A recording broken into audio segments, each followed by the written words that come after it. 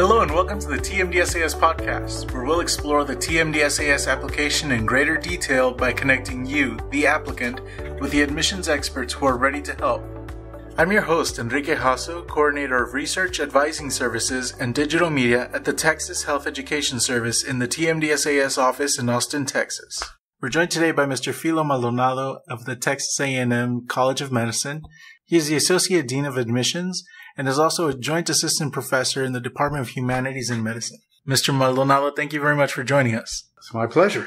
Very glad to have you. So we're going to go ahead and dig into some questions that we've been asking several other admissions professionals throughout the state. Okay. First off, can you tell us a little bit about your academic background? Okay. My undergraduate training is in the liberal arts and humanities, hence the title, I suppose. Most of it is in English and history. Great. So initially, my career goals were were to pursue teaching, and then from that, perhaps move on to graduate studies to help teachers become better teachers and teach at that level. And that training took place at St. Mary's University, and then subsequently went on to get a master's degree at the University of Texas at San Antonio, because that's my hometown. Yep. And the master's concentration was in higher education administration. And then when I moved to Bryan College Station 29 years ago, back in 1988, then I pursued the doctoral degree in educational curriculum and instruction. My goal at the time was, like I said before, to eventually move into higher education, do research in learning theory and curriculum and instructional methods to help teachers, particularly teachers who had an interest in working with kids from underrepresented groups and disadvantaged circumstances. And the reason for that is because that's where I came from. Right. And if it wasn't for teachers who kind of took me under their wing and provided that kind of mentorship, probably wouldn't be where I am today. So, but that was the goal.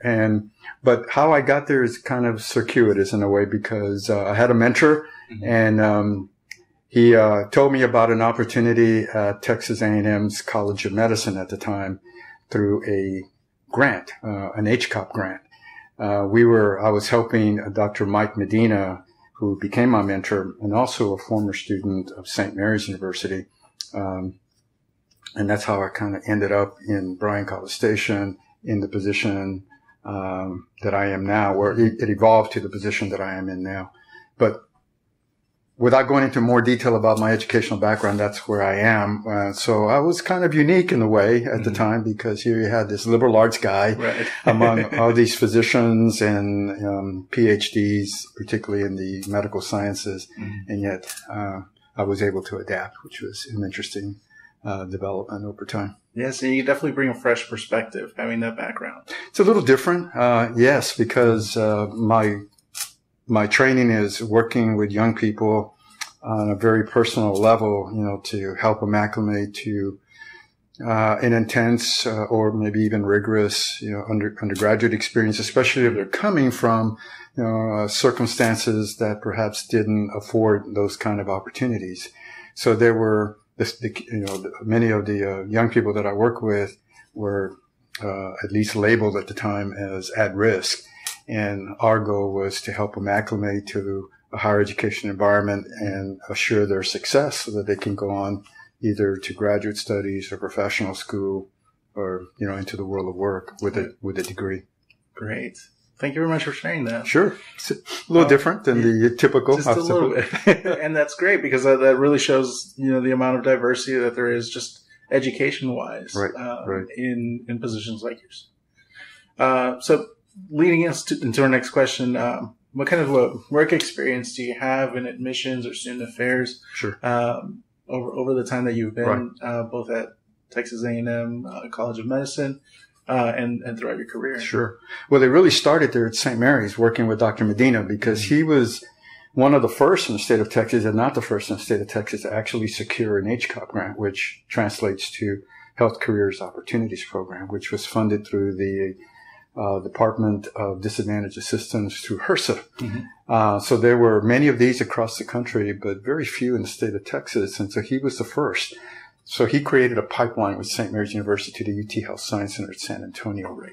So the target population were underrepresented students that potentially could pursue careers in the health profession, but particularly medicine. Mm-hmm. Since I was already at St. Mary's and running a writing center and a learning center and working with kids I had a Title III grant, by the way, that I was working with to help some of these disadvantaged kids from the poorest school district in San Antonio to help them acclimate to St. Mary's. And, so I had some programmatic experience and administrative experience working with our faculty at St. Mary's and with the administration. He said, so when he came over to talk to our Dean of Arts and Sciences, is there somebody that can help me? So that's how it all got started. And then that evolved to my transitioning to Texas A&M at the College of Medicine, to exactly what I was doing at St. Mary's, is run the HCOP program, which essentially provided resources and summer internship experiences for kids from disadvantaged backgrounds and underrepresented groups. So that was initially what I started to do. Right. And I was hired to kind of diversify the student body a little bit, bring a representation at the time was dismal, of students of color. And, so the HCOP grant was kind of what brought it, initiated that process and a closer look at students from that perspective. And then subsequently that evolved into an Hispanic Center of Excellence. So A&M, interestingly, was the first school in the state to have an Hispanic Center of Excellence back in 1989 and 90. And then Galveston came on board and some of the other schools. And we held that designation for about 2 years, and then the grant, funding ran out. But I kind of was in charge of all that and was fortunate enough to secure those grants. So that's how I got into it. And then within the Office of Student Affairs, because that's who hired me, I was recruiting for the medical school, working with kids of color and disadvantaged kids to afford them opportunities into medical school. And then eventually that evolved into more of an admissions role, working more closely with the admissions committee. And then I became a guest faculty interviewer. And then the dean of student affairs at the time, who became my mentor in admissions, was Mr. Billy Rankin, who came from Baylor, became our dean for student affairs, then put me in the position of director of admissions in 1990 and 91.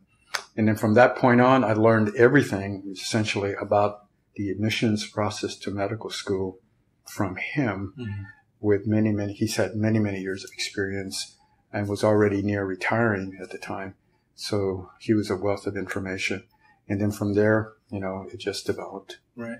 Sorry to make it, I hope I'm not being too. Oh, not at all. No, this is really great. Too prolific. This is really great information. Kind of, everybody's journey is different, right, but we all kind of end up in a certain position. Right. And I think it's extremely beneficial for a lot of applicants, especially, when we're talking about non-traditional applicants who took the scenic route to medical school. That's right. So it allowed for a little, I think it heightened my sensitivity even more. But it was a challenge, because working with faculty that were pretty entrenched and really didn't understand the admissions process. They really didn't understand it. And for me, kind of at the time, a young guy, to try to convince these people who have been in medicine for all these years and pretty entrenched in their methods was quite a bit of a challenge. But I earned their respect, and hopefully, and luckily they had a listening ear, and we made some changes, which brings us to today, in a sense, The power of hard work. Yes. Yeah. All right. Well, thank you very much for sharing your background. I think a lot of applicants, can sometimes be a little bit confused about what differentiates the schools, and what a certain medical school offers versus what a different medical school offers, and how they can be similar. Can you tell us some of the things that make Texas A&M College of Medicine unique? Sure. when I arrived there, I learned something that about the school. At the time, it was a very small school. It was only enrolling 48 students, so we were kind of like a small speck on the map in a sense compared to all of the other schools that obviously had more of a reputation and a history. So that was another challenge for the school, is to enhance its image and become a real player in that regard. So, but one of the things that really I think set the institution apart and has been essentially the foundation are really three important virtues that it was founded on.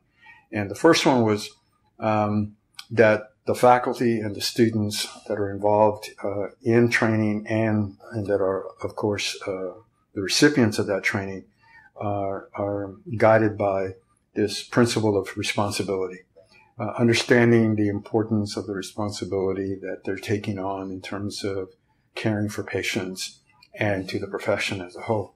And then the second virtue is compassion. And I think that's one of the aspects, I think, of our institution. Not that others aren't doing this, but the curriculum and the climate or the culture was essentially to help develop or generate a physician that at the center of their practice was compassion and caring. And then lastly, service. So those three virtues: responsibility, compassion, and service. And I was really struck by that. And when I met the founding dean of our medical school, who is also, before he became a physician, was actually a minister, and has an interesting background because during the Second World War in the Pacific, he was in Nagasaki when, after the aftermath of the atomic bomb. And for him, that was the turning point, where he went from a minister to perhaps pursuing medicine as a career, given the affliction, that he witnessed. But he became our founding dean, Dr. James Knight, and he essentially founded the school on these three principles.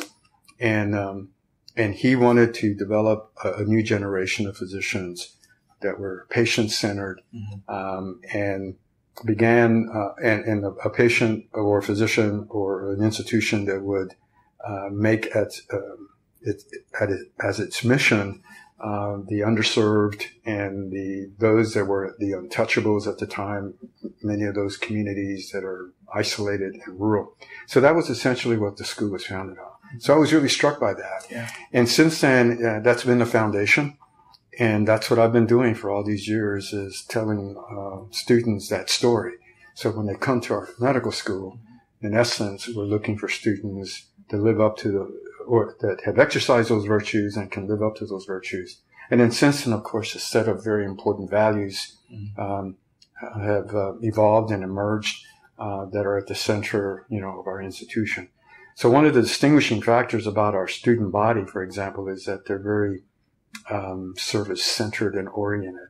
So that's one of the areas that we as an admissions committee, hone in on as part of our evaluation process, where some students may dismiss that as perhaps not as important or something just to do because it has to be done, or it's a second thought, because most of them tend to concentrate on healthcare-related experience or research and not give a lot of thought to that aspect, right, which we think aligns very well with this virtue of compassion and caring.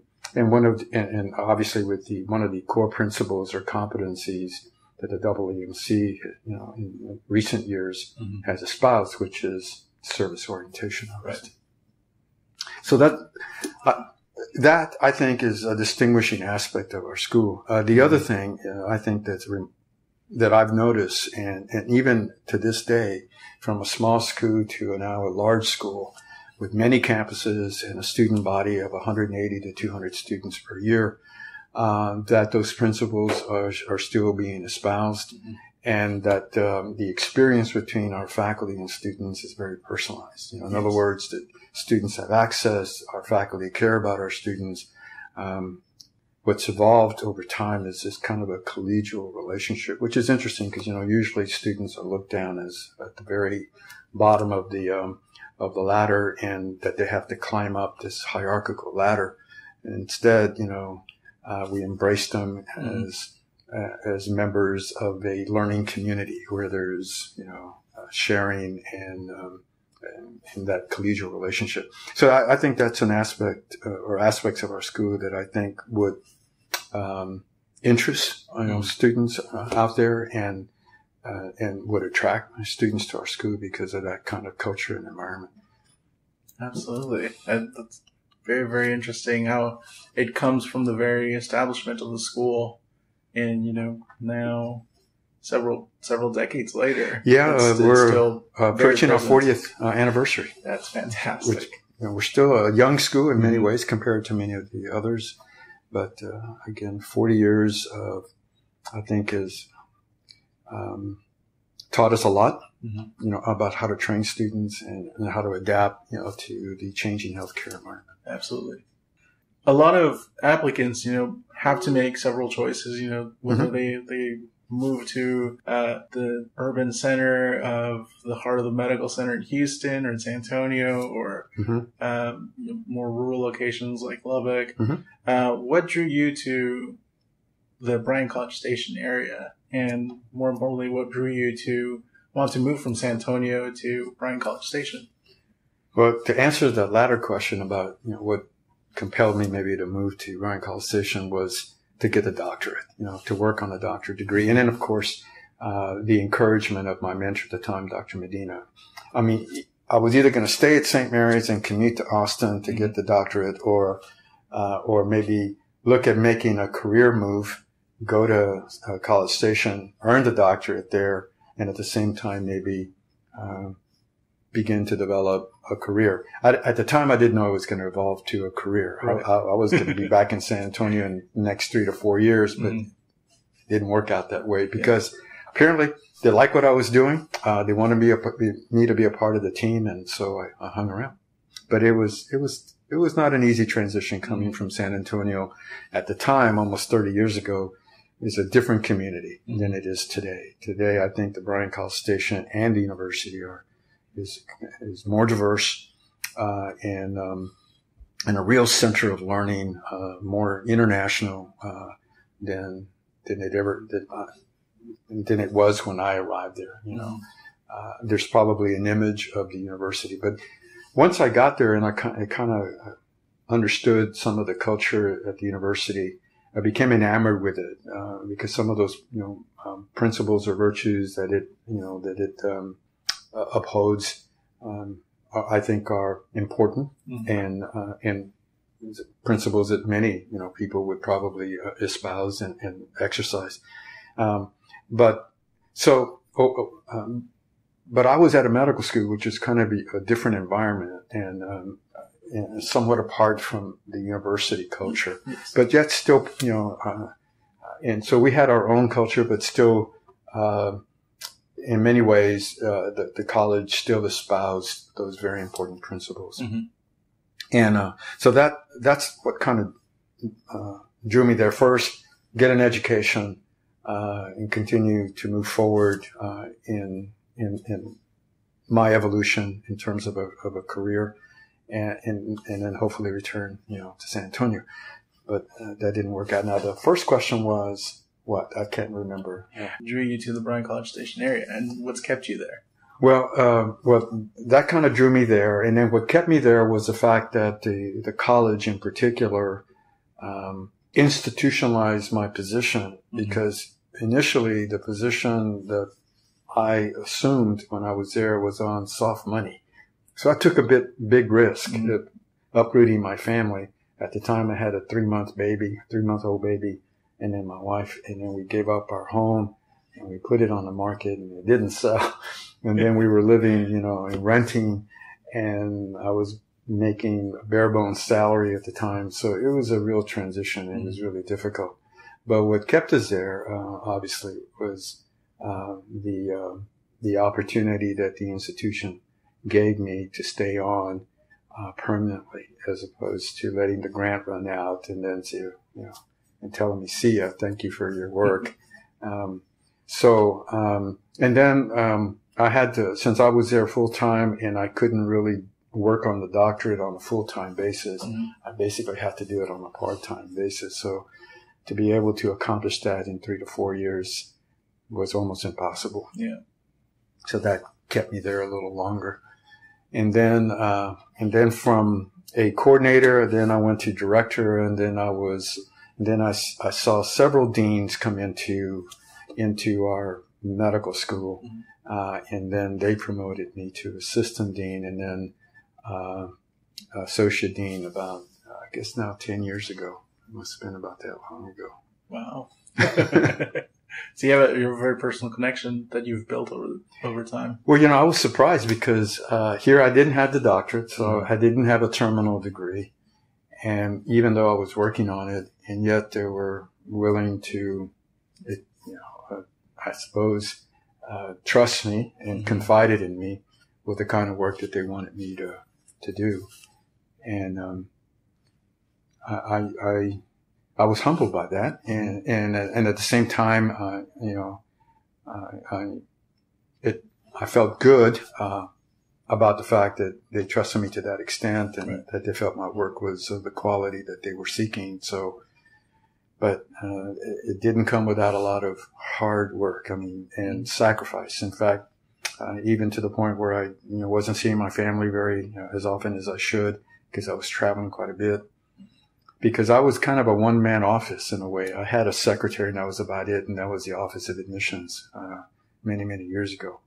And eventually that evolved, but not without, some work and some hardships along the way.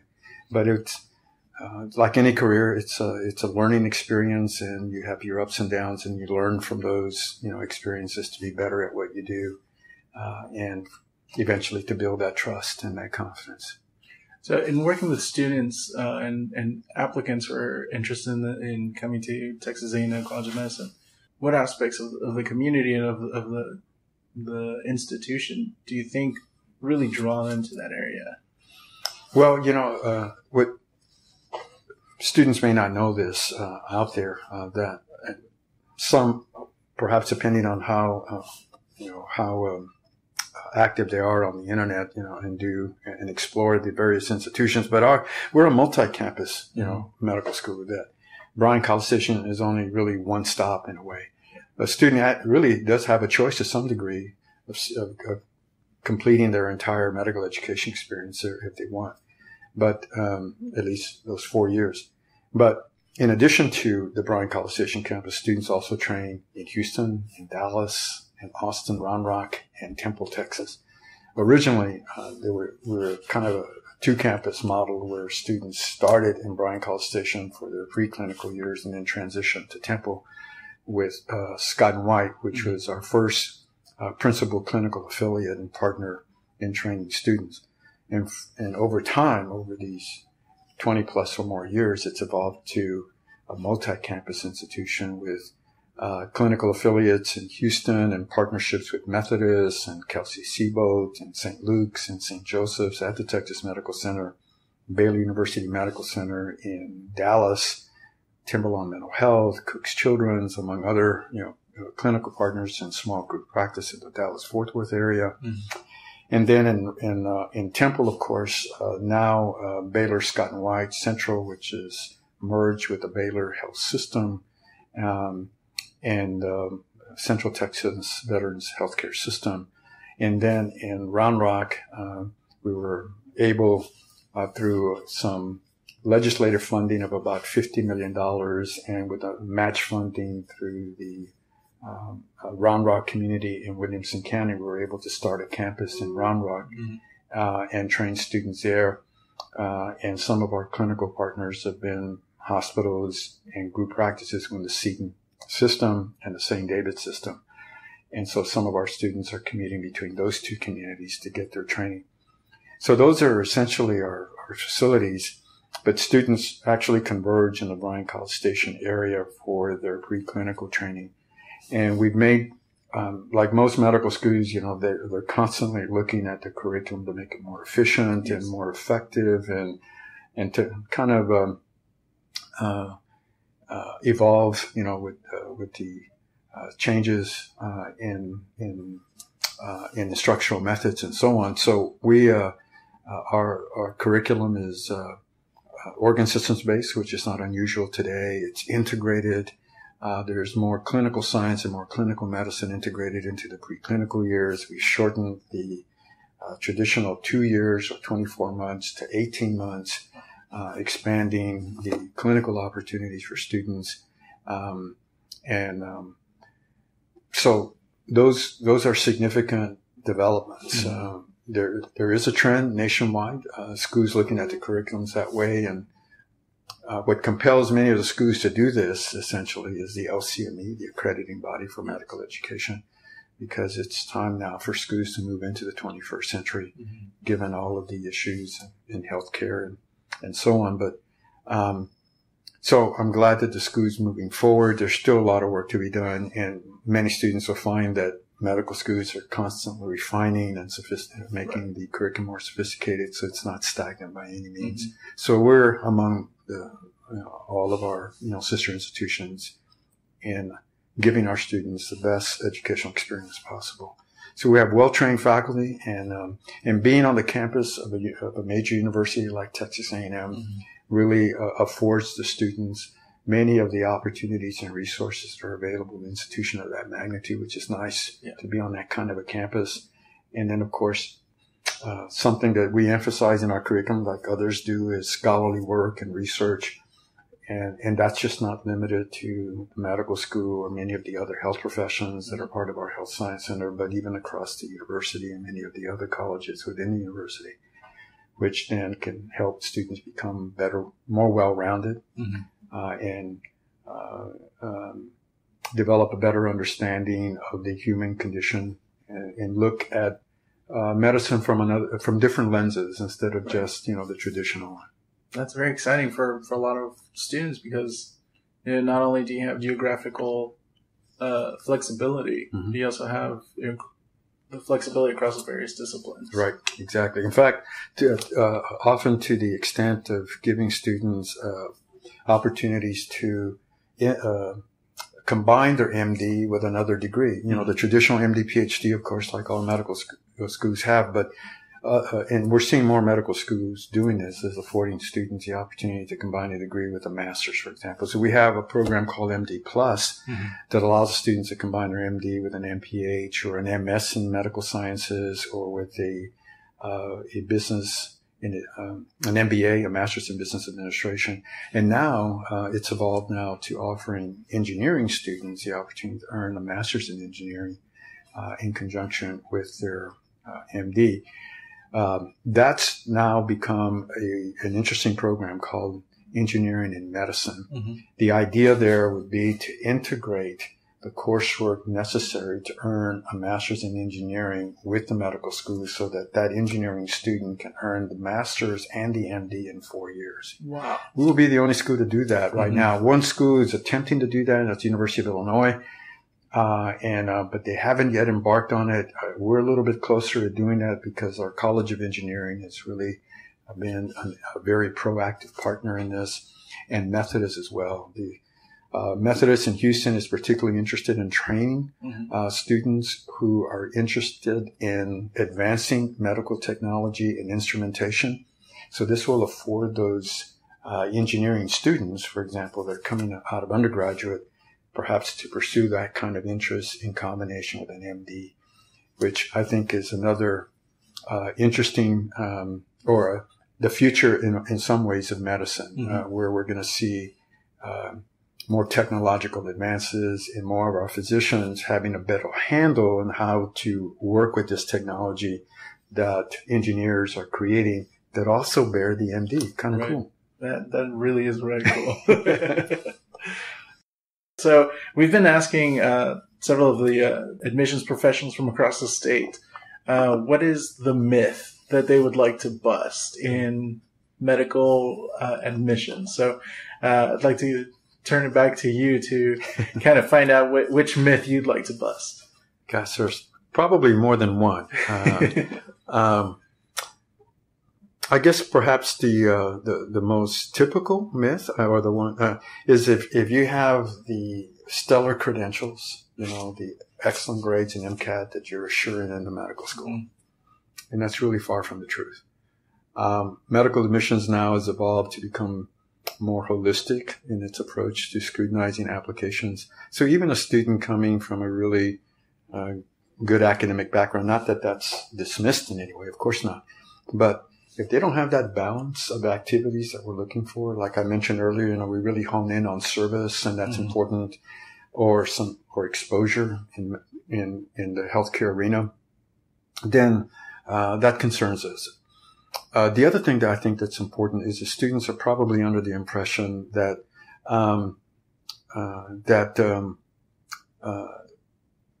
not knowing a lot about life, or getting that perspective isn't really important, that's something that they'll learn later.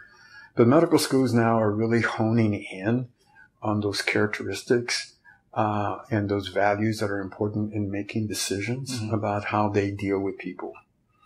And sometimes I think our applicant pool maybe don't quite understand the importance of interacting and communicating with people, especially people that are different from them.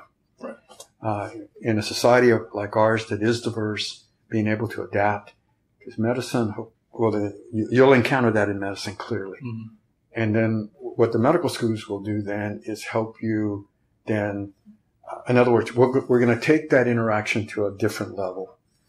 Especially when you're going to have to interact with people who are suffering and afflicted, are desperate, and have given up hope. Mm-hmm. And some are not always coming from the best of backgrounds or circumstances. And so for you to put your biases in check or your prejudices is important. Absolutely. And so sometimes I think that development as a person, that maturity that has to occur over, the course of your growth, is it important? It is. And so getting those life experiences, getting that exposure, getting out into the community is a way really to kind of challenge yourself and test yourself, in terms of how your convictions might come to bear on the situation, or how you might perhaps perceive a person that is really different from you. Mm-hmm. So sometimes the myth is that as long as you have the good grades, as long as you have the MCAT, and a little smattering here of activities, you're going to be just fine. And that's not often the case. So schools are now digging a lot deeper mm-hmm. to get into those personal characteristics, because now they're going to have to live up to those values as medical students and ultimately as physicians. So that's really where the next generation, I think, of physicians is going. At least that's the way we're looking at applicants. And and schools are doing this.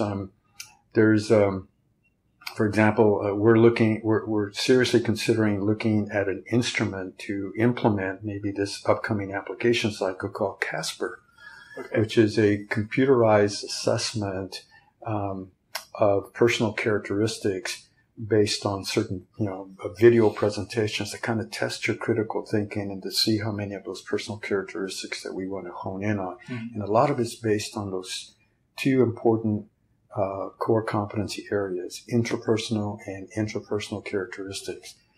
And so it'll be like a test, very similar to an MCAT, but not as long, that will generate a score that will reflect how well an applicant may have responded to some of these things. So that's kind of a direction that our schools presenting situations, mm-hmm. and now schools are actually presenting those situational issues or questions or scenarios in the interview, to get a better sense of how they might interact or handle a difficult situation.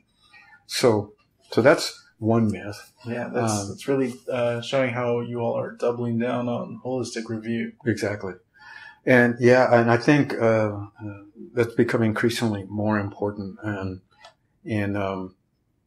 now what we need to do is do some research to see how effective that is and how it shapes the culture of the institution and how well it aligns with our values our goals as an institution. Mm-hmm. So that's the next step. Fantastic. Well, is there anything else that you'd like to share with applicants for this next cycle? Yeah, I would. Just one more thing.